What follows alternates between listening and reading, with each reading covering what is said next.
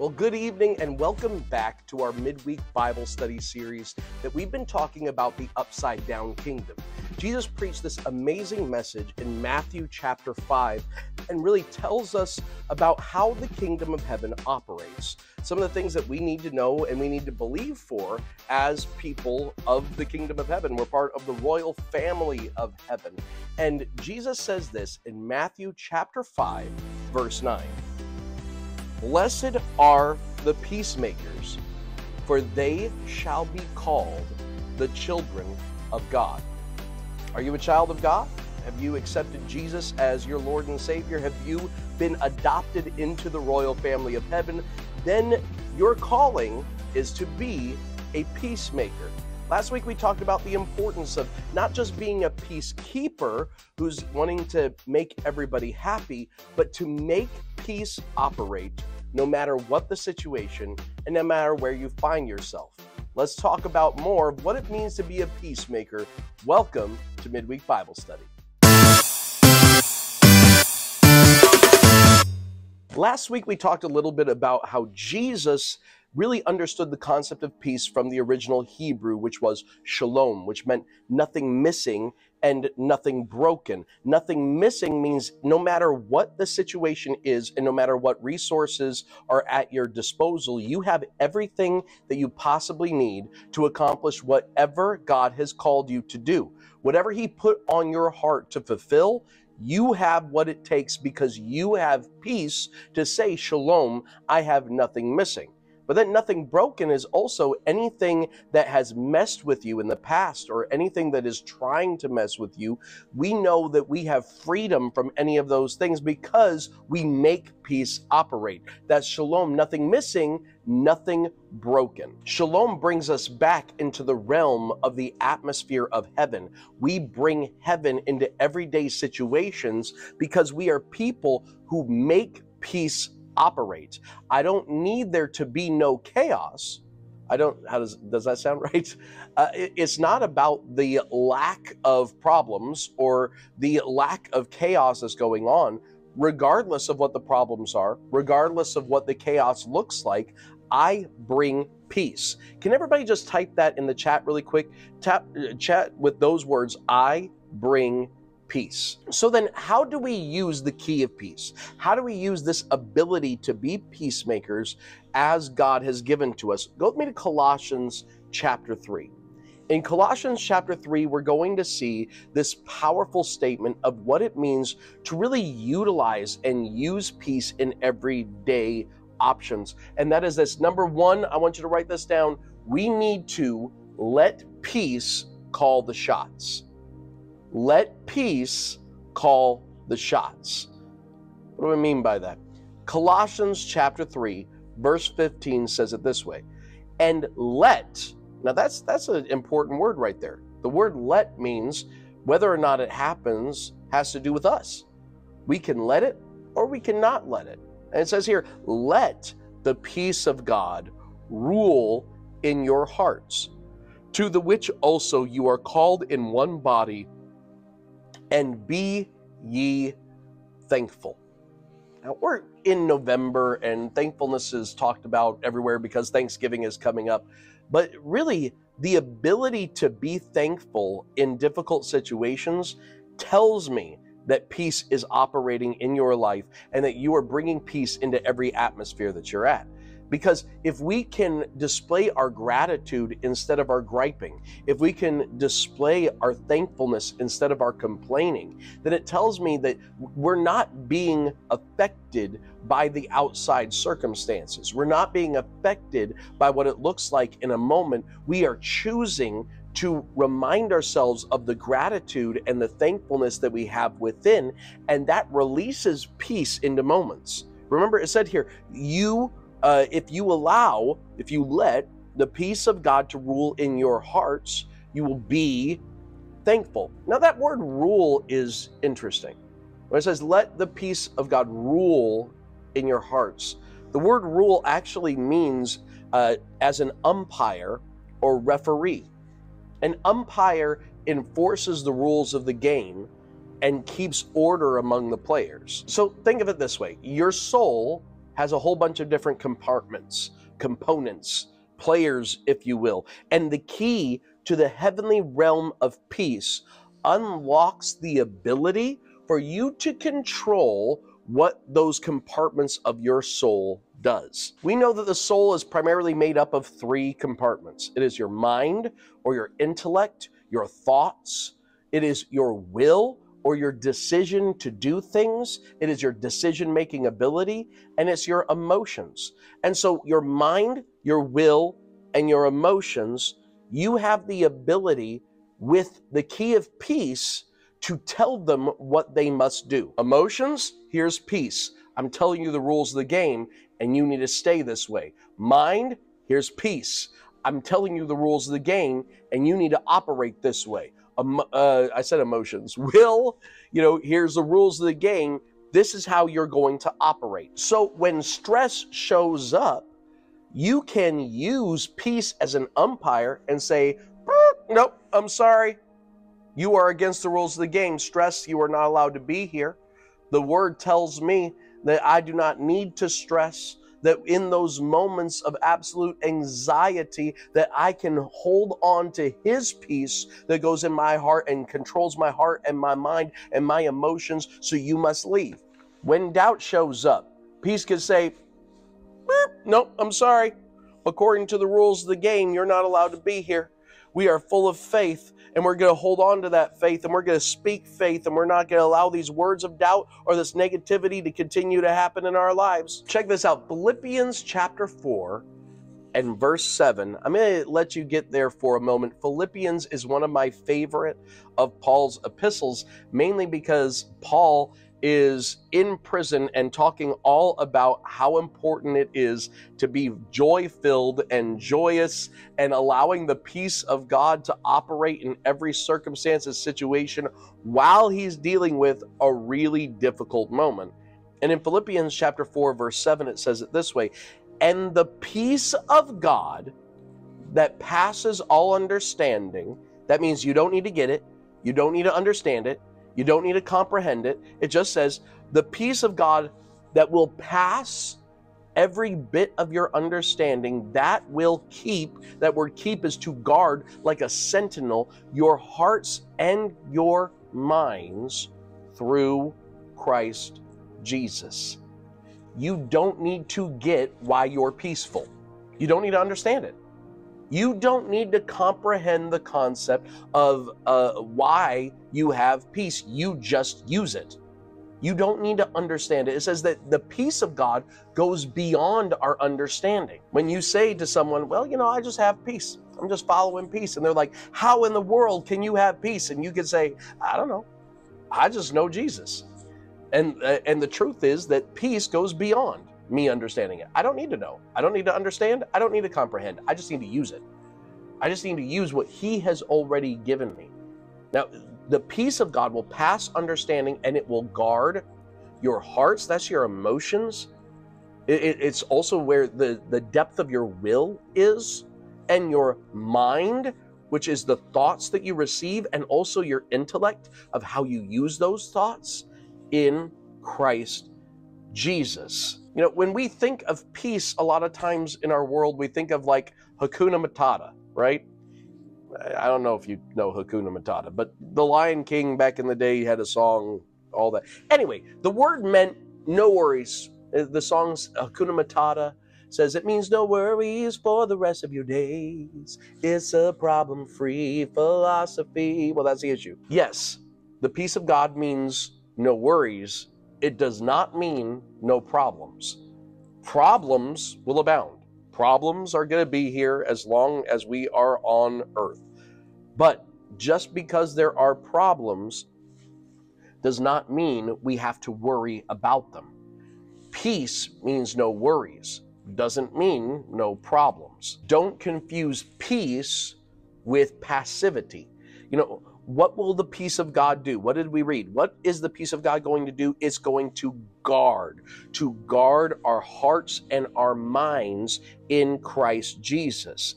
What does a guard do? I'd like to see what you guys type out. What would a guard of a city, like the person who's at the door of the city, what does a guard do? What's their responsibility? Type it out. Let me see. I hope somebody says, a guard makes sure that the wrong things don't come in. Yeah. A guard also makes sure that the right things don't slip out. Like a guard is making sure that things that are supposed to be in stay safe, and the things that are supposed to be kept out aren't allowed to come in. And so when it says the peace of God is a sentinel or a guard over our hearts and our minds, what is it saying? It is unlocking your potential to block unwanted emotions and thoughts from affecting your life. I'm going to say that again. The peace of God has unlocked the potential to block unwanted emotions and thoughts from affecting your life. Now, is it going to stop unwanted emotions and thoughts from showing up? No. A guard doesn't stop the enemy from showing up on the land. They don't have the authority to do that. What a guard does is stops that enemy from allowing to come into the city. And so when the negative emotion shows up, when that negative thought shows up, you say, peace of God. That peace of God surrounds my heart and my mind. And so right now, I refuse to think that. I refuse to feel that. I say right now that emotions, you must agree with God's peace. I say right now that thoughts and concepts, you must agree with God's peace. The peace of Christ that was brought on earth brings inner tranquility during outer turbulence.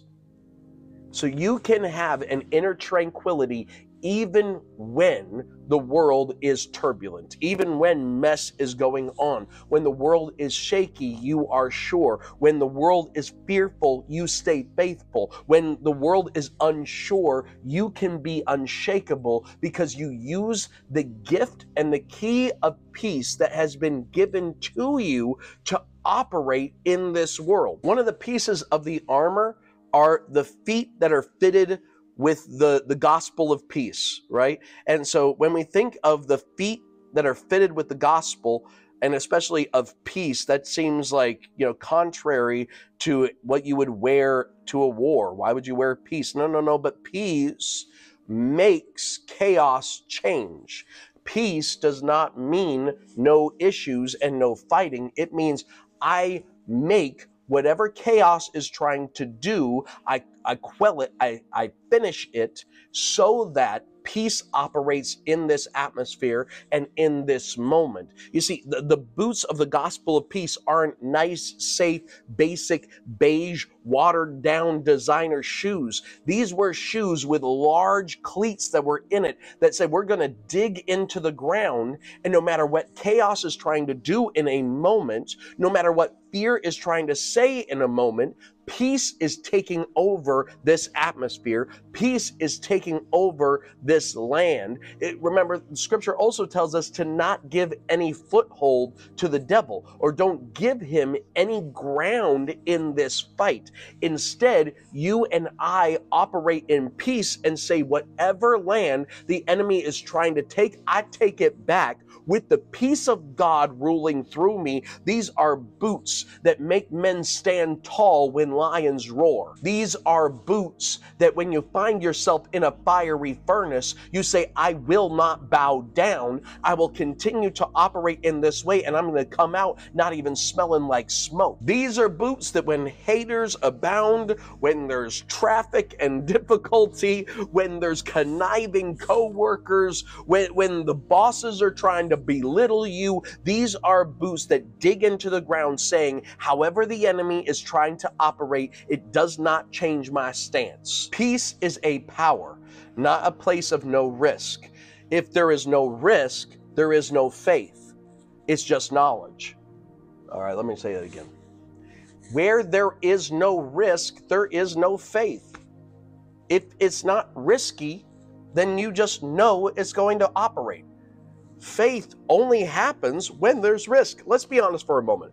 Safety is a myth. It's a mirage. It's false. It is not true. Many times it's actually the myth of safety that holds us back from the great victories that God has called us to.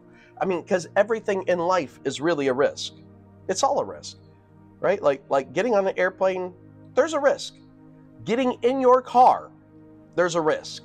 Waking up this morning, there was a risk, right? Like brushing your teeth is risky. I mean, everything has some degree of risk of something bad, a problem that could happen to you. So what do? Do you try to like live in a bubble and not connect to anyone and try to like separate yourself from the entire world at large? Life is not without risks. You say, oh no, I might die. Hey, statistics prove that there's a 1-to-1 chance that you're gonna die unless Jesus comes back.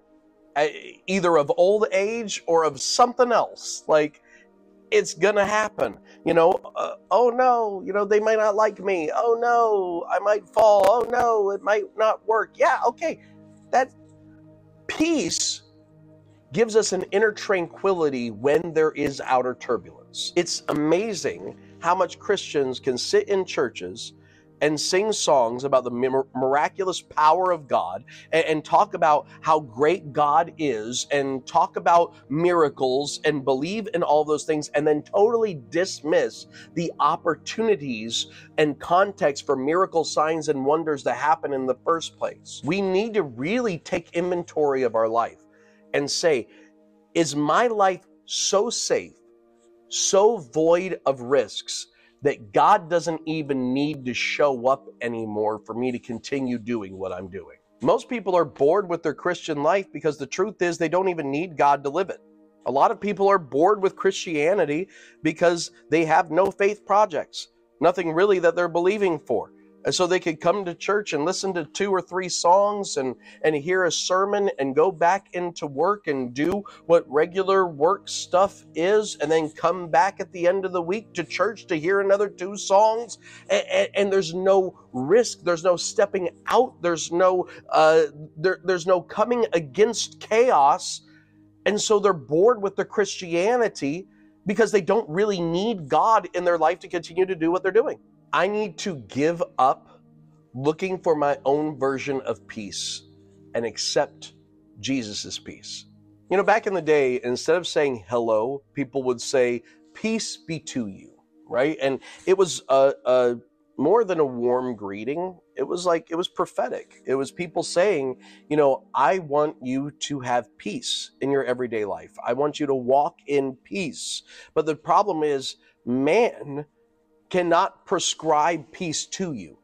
You have already been given the key of peace if you are a believer, and whether you walk in it or not has to do if you let it. That's what we read in Scripture. You have to let the peace of God operate. That means not allowing chaos or problems to mess with you in moments. Go with me to Romans chapter 16, and as we're going there, let's just talk for a moment, because we all want peace. I don't think there's any person that you will ever meet on planet Earth, whether or not they are Christian or non-Christian, who will say, yeah, I'd like less peace in my life. Like, we all want peace. Everybody wants peace. Every guru that's out there is going to talk about how to have more peace. But most people are actually looking for fake peace. Real peace means there's a fight. Fake peace means that everything is working the way that it should, and you're happy because everything is going according to plan. Romans chapter 16 and verse 20, I want to read it in the Message translation. And it says it this way: stay alert like this, and before you know it, the God of peace will come down on Satan with both feet, stomping him into the dirt. Enjoy the best of Jesus. I want to read that one more time. I love it. Stay alert like this, and before you know it, the God of peace will come down on Satan with both feet, stomping him into the dirt. So enjoy the best of Jesus. God's peace will crush the enemy. That doesn't sound very peaceful, does it? Well, not according to the way that the world looks at it. See, God's peace is destructive against anything that the enemy is trying to do. Real peace defeats chaos wherever chaos is looming its head. Our victory never comes from our emotions or our intellect. Our victory comes by refusing to judge our situation by what our eyes see and our ears hear. We will never know Christ's victory in his fullness until we stop reacting humanly to our situations. Peace is the soul's proper response to faith. I'll say that again.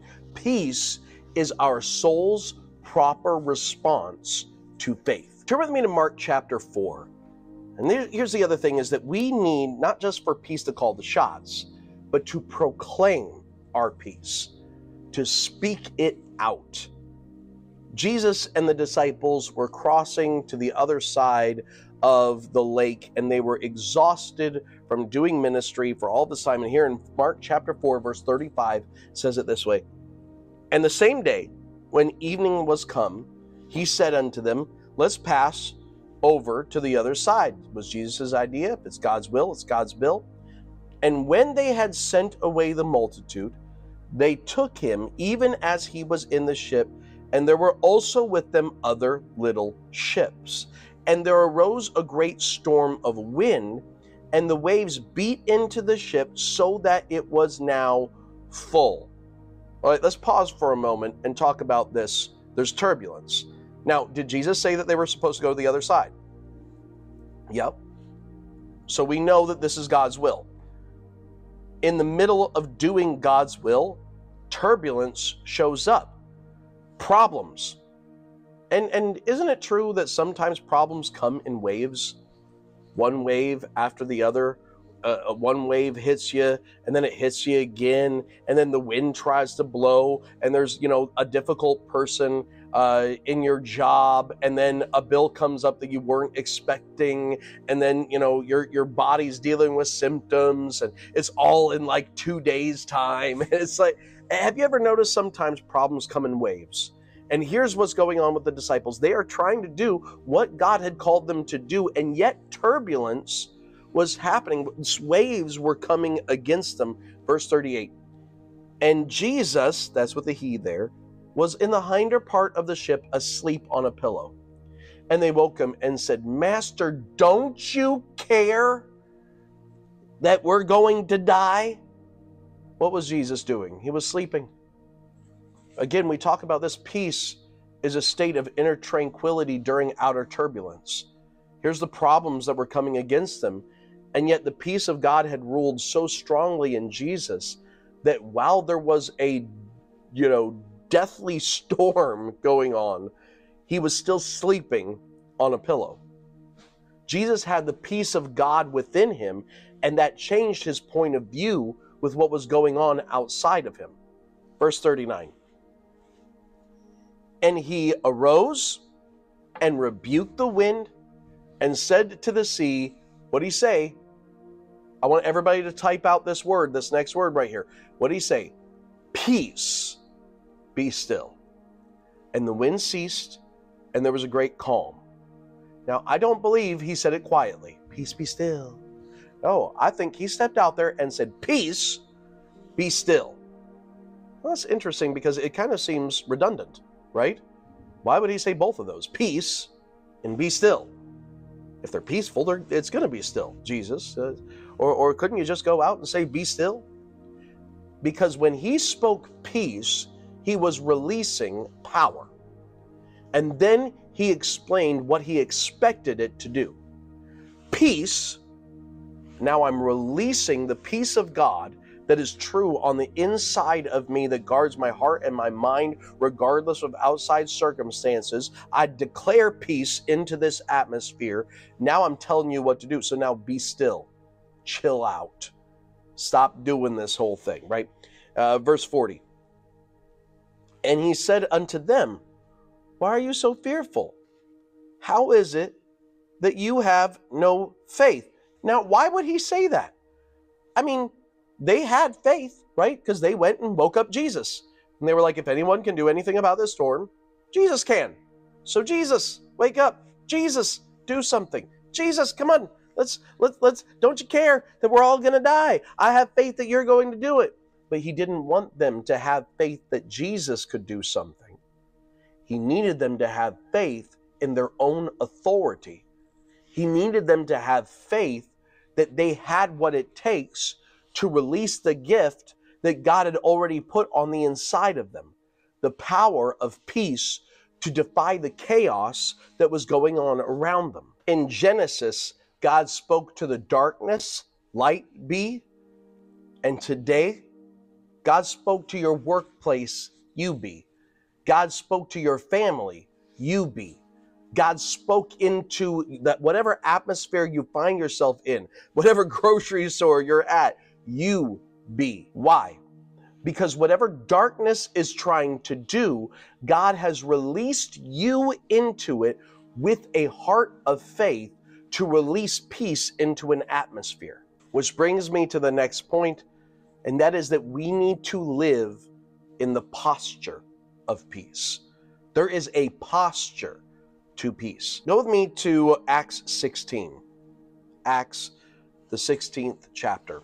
I think about Moses and the Israelites. Here they were, people problems aplenty, man. They find themselves in the situation where they are face to face with the Red Sea and the pharaohs of army that are coming up against them. So we got people problems that are going to attack. We got situational problems that are in front of them, and no one is feeling at peace right now. Like, this is a moment where the peace of God really needs to operate, because naturally there is nothing peaceful. Either we're going to drown or we're going to get slaughtered. Which one is it, right? And as they stand up to the Red Sea, Moses goes before God and he prays and he says, all right, God, well, what are we going to do? And God says, oh, that's cool. Just lift up your staff. What? Okay, well, when the pressure is starting to push, Moses turned to the posture of worship.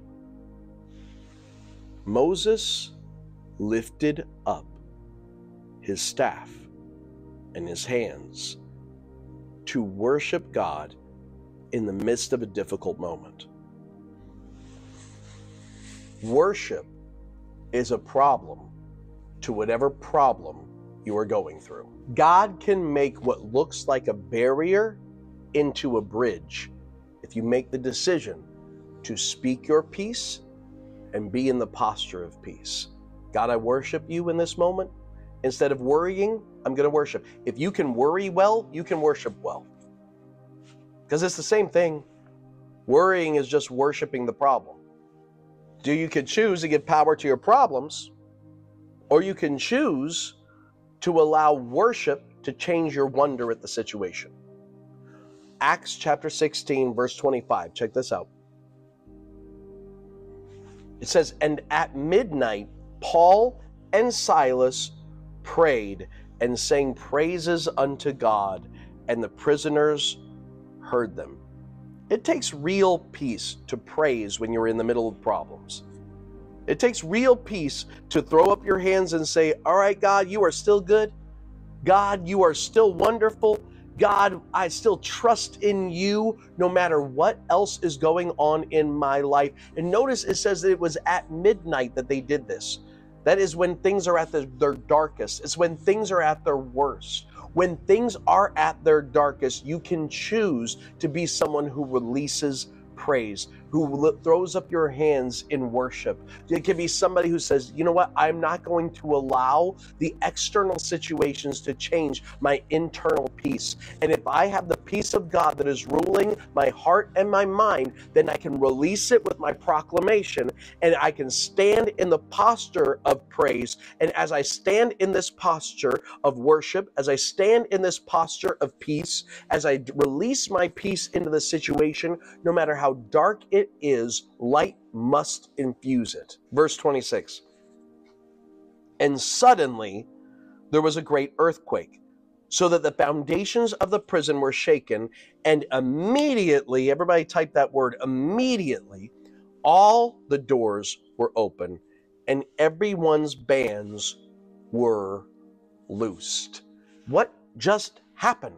When they decided to not be affected by the darkness, when they decided to not be affected by the pain, and they decided we're going to stand in the posture of peace, we are going to speak and proclaim peace, we are going to allow that peace to surround our hearts and our minds in Christ Jesus, the atmosphere itself changed, and heaven came down into a moment, and that peace of God changed not just their life, but everyone who was around them received from the atmosphere of peace. There are situations that you are going to be in, even dark situations or chaotic situations, where people aren't even expecting to be freed, and they will receive freedom because you released peace into an atmosphere. You and I are called to be people that have our feet ready with the gospel of peace to literally change atmospheres for heaven to enter in and change situations, because we aren't affected by darkness or chaos. We go in with the posture of, I'm going to worship God, I'm going to praise Him, and I am going to proclaim peace into this atmosphere, because peace is what surrounds my heart and my mind. I don't need the situation to be right in order for me to declare that peace must be made in this situation. A soul at peace is a soul that will praise. You need to understand, you don't praise because you're nervous. You don't praise because you're fearful. You say, I refuse to be fearful, and I refuse to allow nervousness to mess with me, so I'm going to speak peace, so that faith is what's on my heart, so that faith is what's in my mind. I declare the peace of God in this moment. I declare the peace of God is what allows me to operate, to stand, to declare, to be here in this moment and not allow the moment to affect me. Your praise is because your spirit and your soul agrees that God's already got this. When you praise in the midst of problems, it's because your spirit and your soul agrees God's already got this. If you find yourself in a bad work situation, you need to speak peace and begin your praise. If you find yourself and your family in a difficult peace, you need to speak your peace and begin your praise. If you find yourself with haters around every corner, you need to speak your peace and begin your praise. If you find yourself in the bondage of sin or issues or problems or mental distress or whatever, you need to speak your peace and begin your praise. Verse 27, check this out. And the keeper of the prison, waking out of his sleep, seeing all the doors were open, drew out his sword, getting ready to kill himself, supposing that all of the prisoners had fled. But Paul cried with a loud voice, saying, "Hey, chill out. Don't do yourself any harm, because we're all here." When you are in peace, the peace of God will allow you to love even your haters. Whew. It's a little too strong. Okay, let's go on. Verse 29. Then he called for a light, sprang in, came trembling, and fell down before Paul and Silas, and brought them out and said, "Sirs, what do I need to do to be saved?" Hold on just a moment. There was no ministry of the word. There was no altar call. There were no 3 points that were given by the pastor. Like, the power of praise and the posture of peace were so strong in that moment, it was enough for that jailer to come to them and say, "I need what you have. I don't know what I'm missing, but I'm missing whatever you guys have. Whatever y'all have, I need that." And that's really how we're called to live. The reason why miracle signs and wonders are called to happen at the hands of the people of God is so that it's a calling card to those who don't know God, of a good Father who gives good gifts unto His children, of a God who wants us to operate in peace no matter what's going on in our circumstance or situation. Their proclamation of peace and their posture of praise and peace living and operating in their heart and their mind in that moment changed the entire situation. It changed the atmosphere of the jail, and it changed the jailer's heart himself. 2 Timothy chapter 1, verse 7, famous scripture. You've probably heard it a ton of times. It says it this way: "For God has not given us the spirit of fear. If you have fear, it didn't come from God. If you're nervous about a situation, it didn't come from God. If you doubt what God promised, it did not come from God. If you worry, it didn't come from God. If your mind is struggling with stressing or worrying about a situation, it did not come from God. And if God didn't give it, you don't need to take it. If God didn't give it, you don't need to operate in it. The enemy wants to capture your imagination so that he can manipulate your mind and your heart. So that he can manipulate it, and all of a sudden, anticipation becomes anxiety. Anticipation isn't a bad thing, but the enemy can pervert it into anxiety. He wants to take your excitement and pervert it into stress. You know, the same chemicals are produced when you're excited and when you're stressed. It's just how you translate those chemicals and what they feel like in your body, whether it becomes something that you're excited about or something you're stressed out about. See, the enemy wants to pervert what God is trying to do if you do not allow the peace of God to surround your heart and your mind. You'll allow the enemy to pervert what God has actually given you into something that is trying to bring death into your life. If God has not given us fear, if God has not given us this chaotic feeling, then what has God given us? We read it. God gave us a spirit of power. Everybody type out power. It's a power that is stronger than death itself. There is power in peace.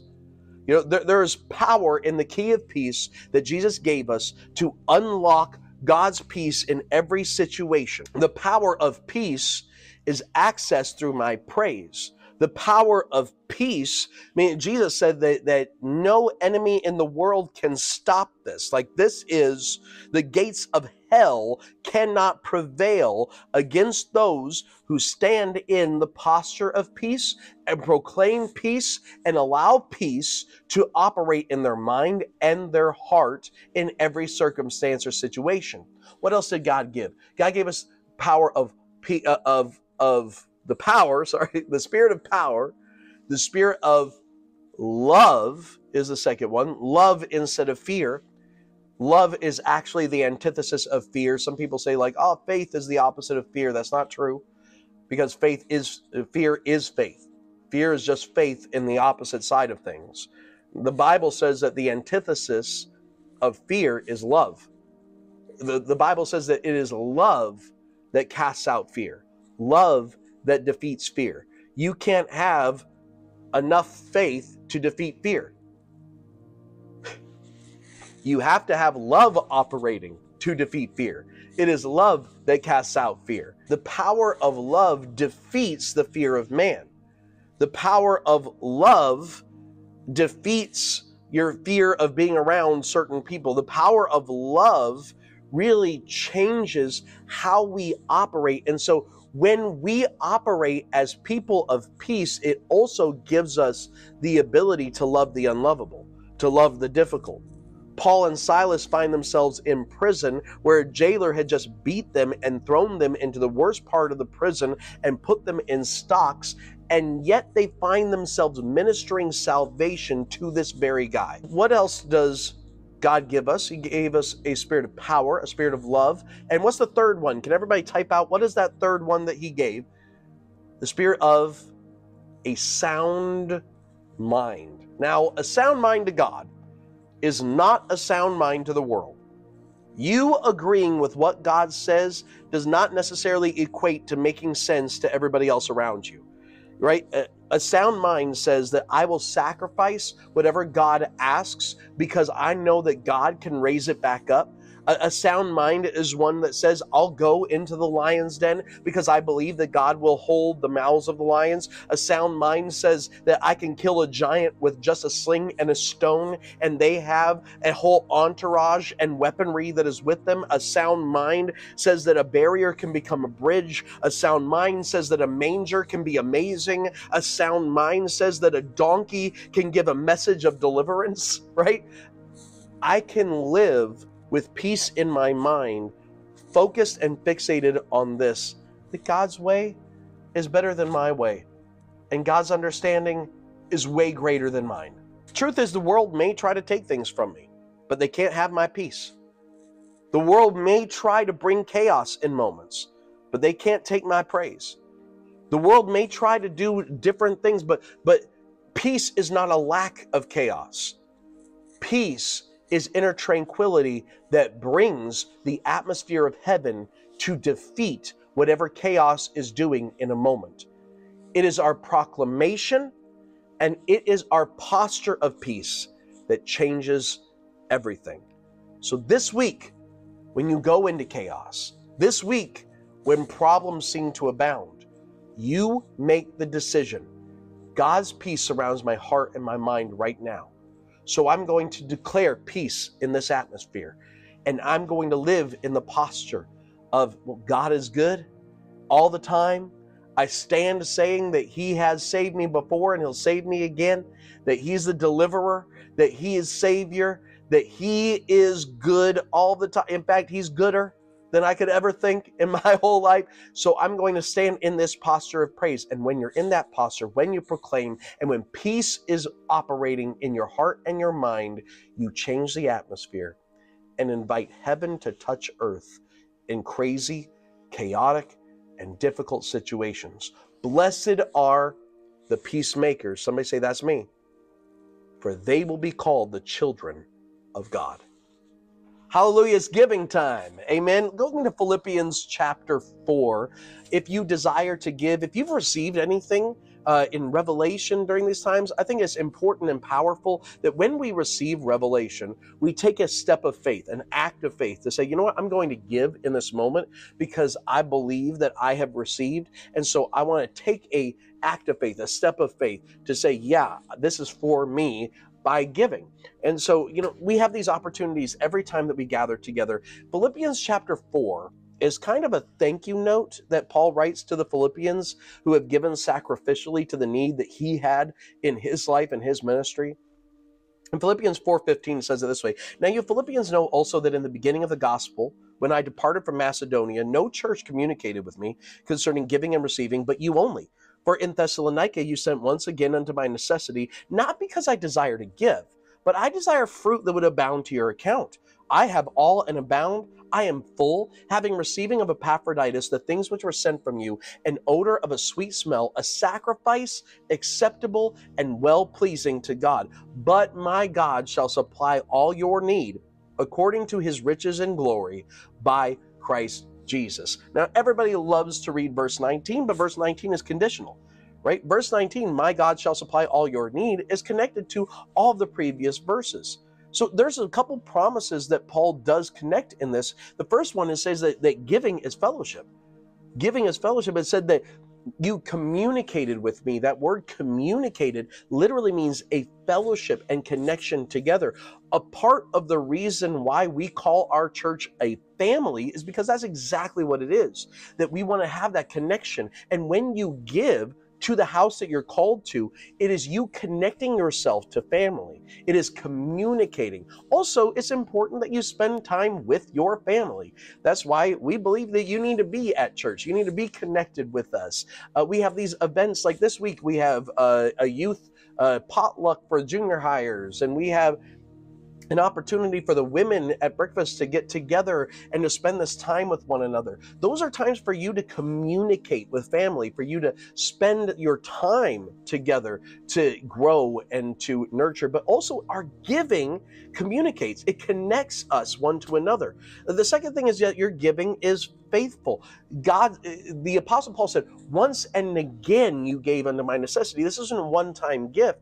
This was a reoccurring concept that they did. And they said, I'm going to do this once and again as the need is there to fulfill that need and to fulfill what God has called this house to do.